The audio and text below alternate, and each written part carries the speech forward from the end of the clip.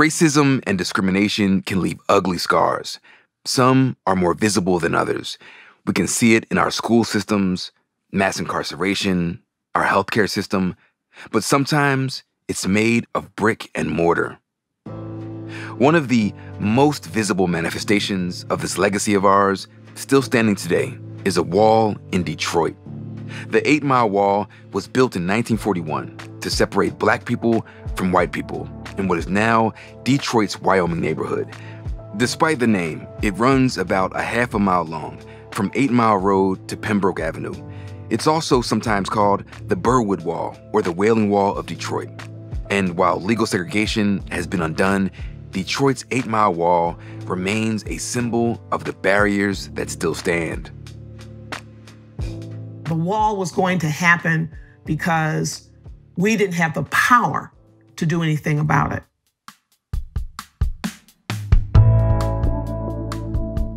I'm Tremaine Lee, and this is Into America. Today, we're bringing you the story of the 8 Mile Wall and how it shaped the lives of generations of Detroit residents.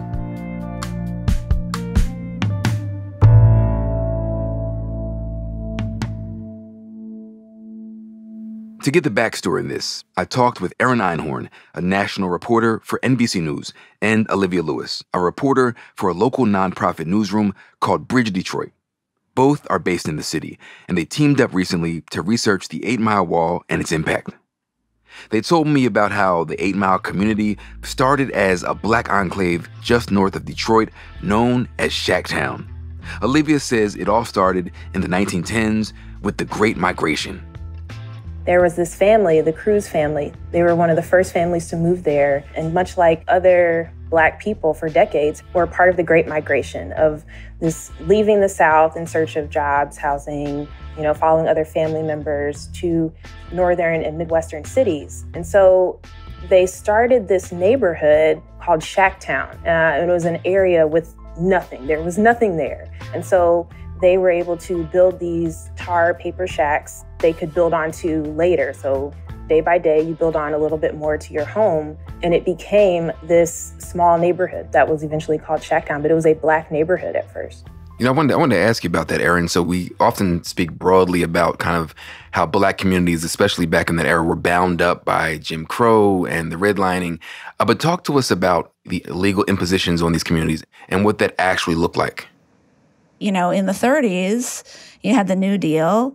You had these housing policies that existed to try to pull the nation out of the Depression. We're going to make it affordable for working people to own their own home. We're going to have these federally backed mortgages. But those federally backed mortgages weren't available in every neighborhood. The federal government used these color-coded maps. And if your neighborhood was color-coded blue or green, you could qualify for these federally backed mortgages or these loans and this financing.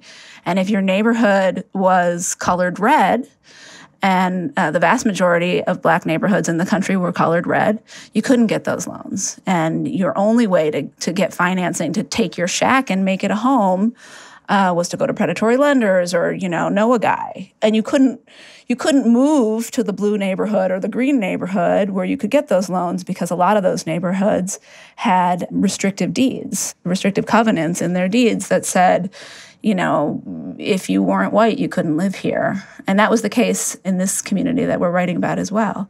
Well, let me ask you this, Olivia. So you have Shacktown, and you have a bunch of folks who were hoping to find some freedom and some land that they can build and grow on.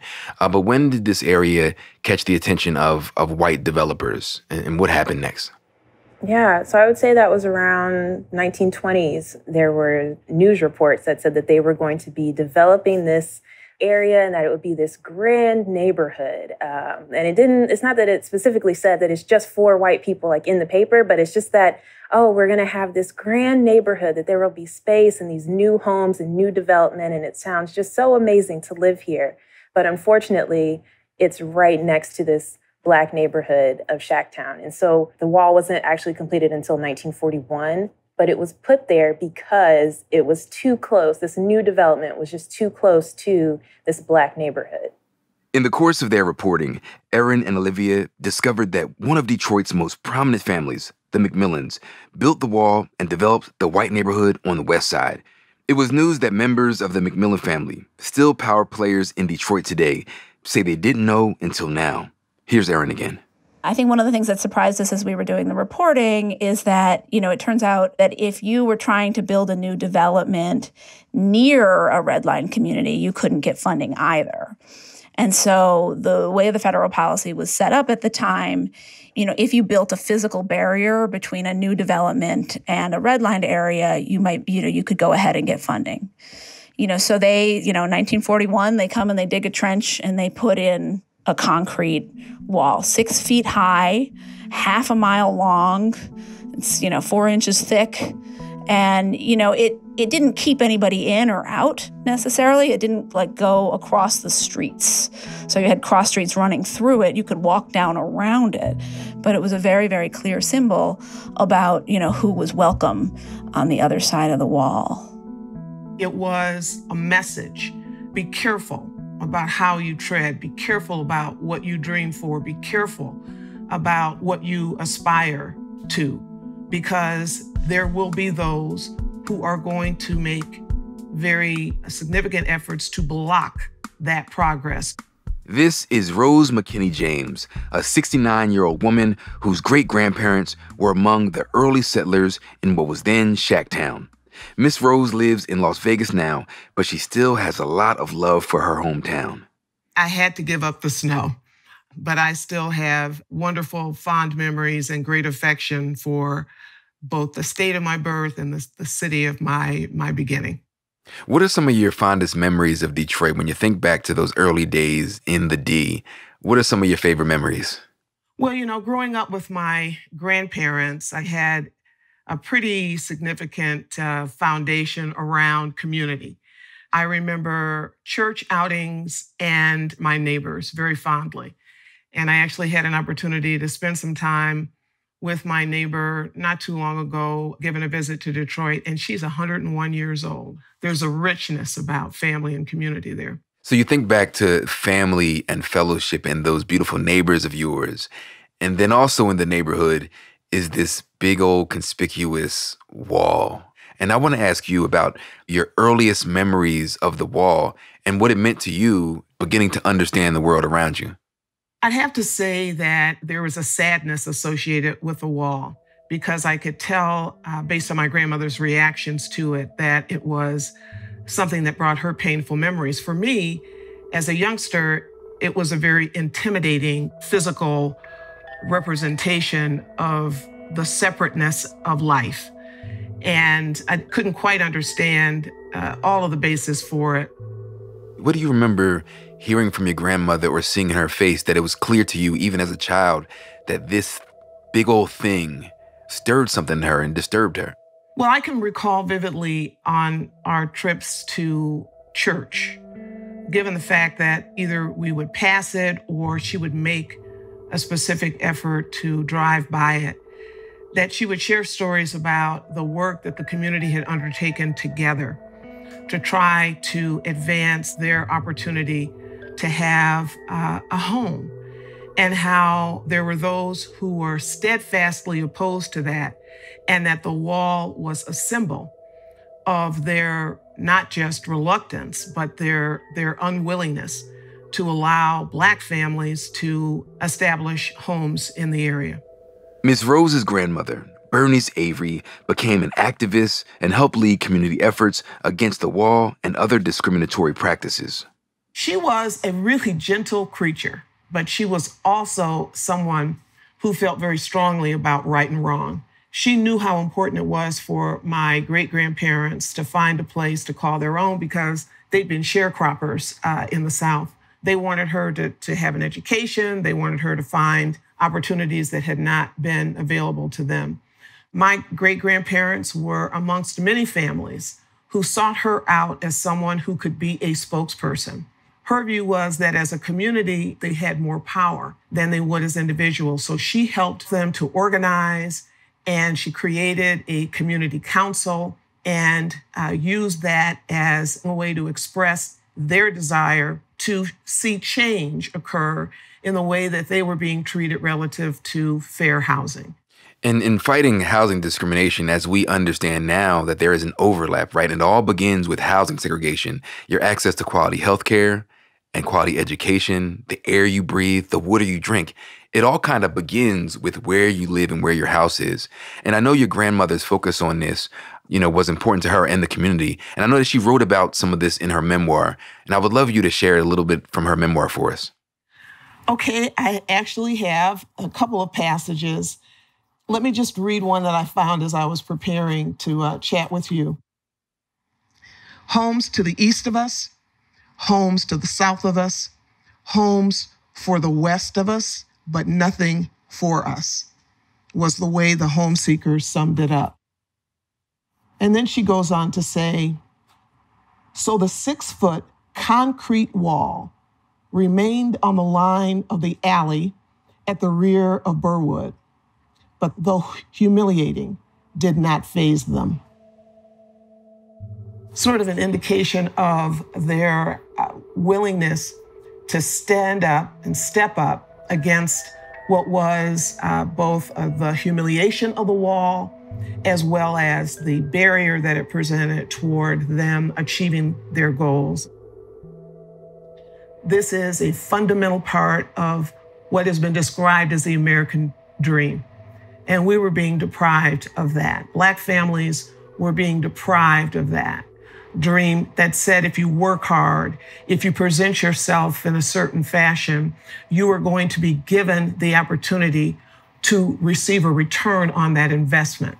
How did, from what you understand of your grandmother, and I would say the community at large, how do you think that they summoned the strength, the courage, the fortitude to push forward, even in the face of a massive wall, a literal wall?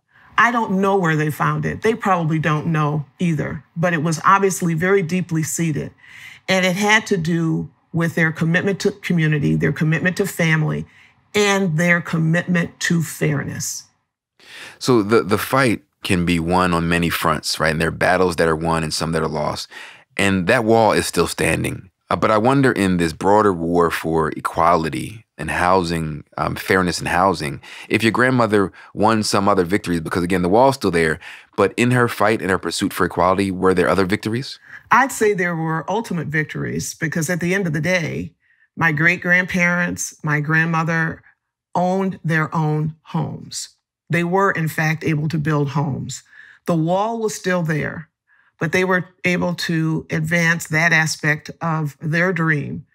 And they were able to continue to be contributing members of their communities, their church communities, the community at large. So ultimately, your family left the 8 Mile neighborhood in Detroit. Talk to us about how your family ended up leaving and why. My grandmother's dream was that they would have a home big enough to house everyone. And then, of course, I came along and my brother came along. And so they needed more room. I think that was one of the motivating factors.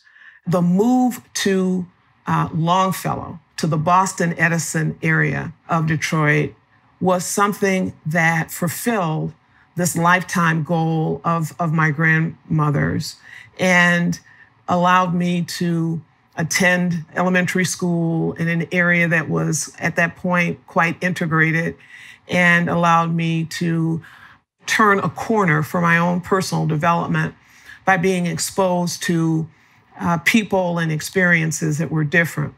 And for the first time in my life, I recognized that my neighbors looked different. They were of different backgrounds, of different ethnicities. But I think my grandmother was making a bigger statement with respect to her view of housing, that integration was an important step toward helping society acknowledge that we could, in fact, live together comfortably and, without conflict. Do you think that things should come down, or do you think it should stand as a reminder of where we've been? My view is it should stand until it crumbles over time. And I think it will crumble over time. But I think the fact that the city has recognized it, surrounded it with a park, given people an opportunity to see it so they can reflect on what it means, I think that's an important step. And I have to say, My grandmother was 6'1", a very significant presence, if you will. I didn't quite make it to 6'1", but I'm almost 6 feet. When I went to see the wall recently, I realized that I could look over that wall. As an adult, I can look over and beyond that wall. I believe the wall is symbolic. We've been able to achieve great and significant improvements over time.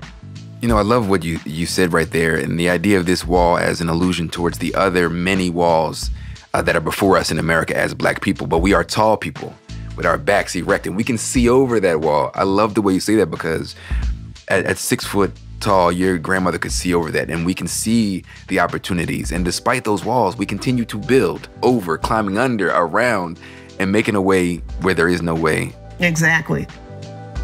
We'll be right back.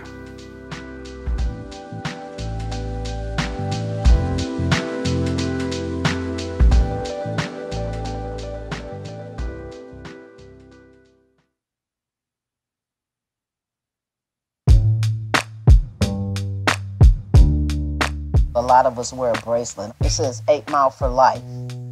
Teresa Moon is one of the 8 Mile neighborhood's biggest cheerleaders. I have about 30 t-shirts that say something in regards to this neighborhood. Like, I was born and raised on 8 Mile. My roots are on 8 Mile. You know, it's just, I think it was what our parents instilled in us. Miss Teresa's family moved to the neighborhood in 1959, just as Miss Rose's was moving out. By the time they arrived, white flight had taken hold, and both sides of the wall were Black. There was a playground right across the street from where I live. That's where the wall is. And everybody played over there. I mean, the big kids, the little kids, the parents sat on the porch in the summertime. Parents visited each other's houses, and it was just really like a big family over here. You know, one of the things about this community is the resilience of it. The resilience of the people out here were like, no, this is our community and we want to stay. And that same commitment and passion still is prevalent over here. I want to ask you about your earliest memories of the wall and what the wall symbolized to you. I didn't really know about the wall until I was a teenager, like 15 or 16 years old. And at that time, the country was going through a lot at that time. The Vietnamese War, you know, all that kind of stuff was going on. So to learn about the wall and put it in perspective, oh yeah, it angered me. It angered me that someone had the audacity to do that, to put up a wall that I could stand on my tiptoes and look over to separate me from white people. I mean, that's the craziest thing I ever heard. How far was the wall from, like, the house where your family grew up? Were you seeing this wall and just assumed it was just a wall? What was the experience like before you knew what was going on? I can look out my front window and see it right now. It's right across the street from me. There used to be houses over there, but there weren't many. There were maybe on that side of the block, maybe 6 or 7 houses, if that many. And those houses were torn down and they made it a park. And the wall was actually there were 2 streets, because the street where the wall is Burwood Street. They turned that street into their cul-de-sacs, so that encapsulates the park. But the wall was just a wall. That's all we ever called it, was the wall, you know. And to find out later on what it really represented was like, wow, that's crazy, you know. Miss Teresa made a career working for the city, but now her unofficial job is to care for her neighborhood. I retired from the city 8 years ago, going on 9 years. And when I retired, I said, I'm going back to my community and I'm going to do something. And it's just a constant flow of trying to make things better over here. She pointed to that playground right outside of her window. That has been a playground for as long as I can remember. It's got a name now because there was a guy in our neighborhood, Mr. Wells. He was a really big community activist. I think part of my passion comes from growing up around him. You know, I mean, I don't know how you grew up, but for me to go over there and tend to it and take care of it and make sure that, you know, trash is not... I go every morning and pick up the trash. You know, I have a flower garden over there. You know, I have such a connection with the Parks and Rec department that I can call them and say, hey, look, such and such needs to be taken care of, and they come and take care of it. Years ago, the city of Detroit commissioned a mural for the wall, painted by local artist Chaz Miller and the nonprofit Motor City Blightbusters. When I was growing up, it was just a gray concrete wall, but it's got this beautiful mural on it. It's painted a sky blue background. It depicts pictures of kids playing, bubbles. There's a scene of Rosa Parks getting on a bus. There's a picture of Mr. Alfonso Wells, who was our community activist. There's another portion with Harriet Tubman on it, leading slaves, to the Underground Railroad.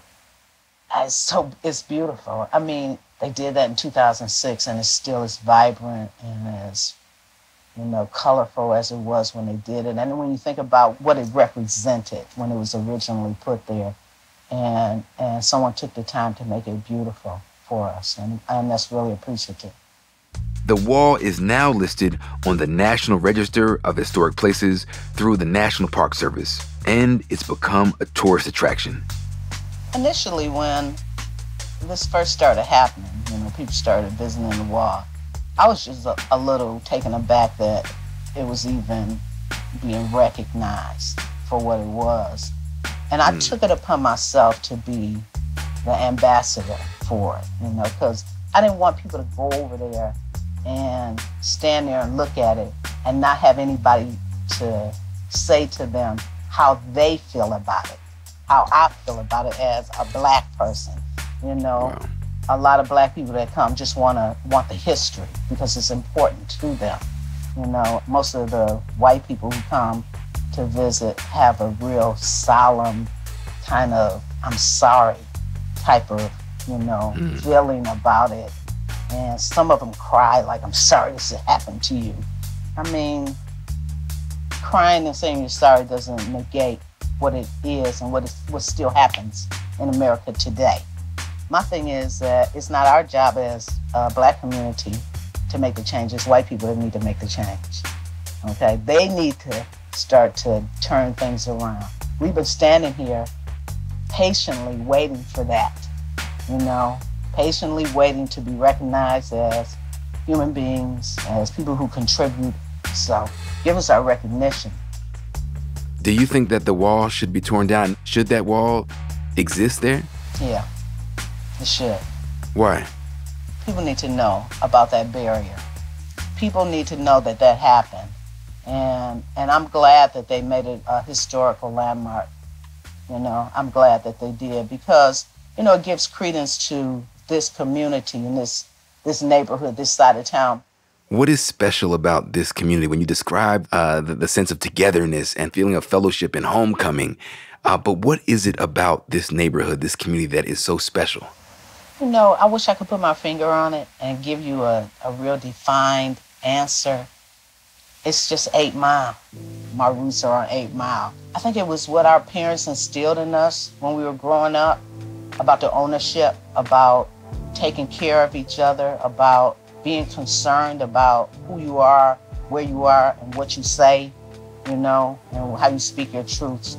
I mean, it's just a part of us. This neighborhood has been such a big part of my life. It's like in my DNA. So things have changed a lot, and for a lot of reasons. But one thing I can say about the 8 Mile Wyoming community is that there's a lot of love over here. There's a lot of compassion. I mean, like we all beat as one heart over here. You talk about 8 Mile to somebody, it speaks in one voice. I mean, like I said, I guess it came from how we were raised. We were raised to claim, what's ours, and this is ours over here.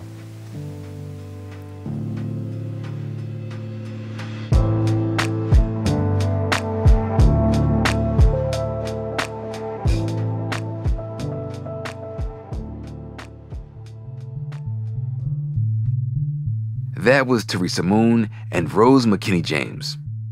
You can read more of Aaron Einhorn and Olivia Lewis's reporting at NBCNews.com. There's also a new NBC digital documentary to complement the story. We'll drop those links in our show notes. If there are stories in your neighborhood that you think we should know about, just get in touch. As always, you can tweet me at Tremaine Lee. That's at Tremaine Lee, my full name, or write to us at intoamerica@nbcuni.com. That was intoamerica@nbc and the letters uni.com. Into America is produced by Isabel Angel, Allison Bailey, Bryson Barnes, Aaron Dalton, Max Jacobs, Shaka Tafari, and Aisha Turner. Original music is by Hannes Brown. Our executive producer is Ellen Frankman. I'm Tremaine Lee. See you next week.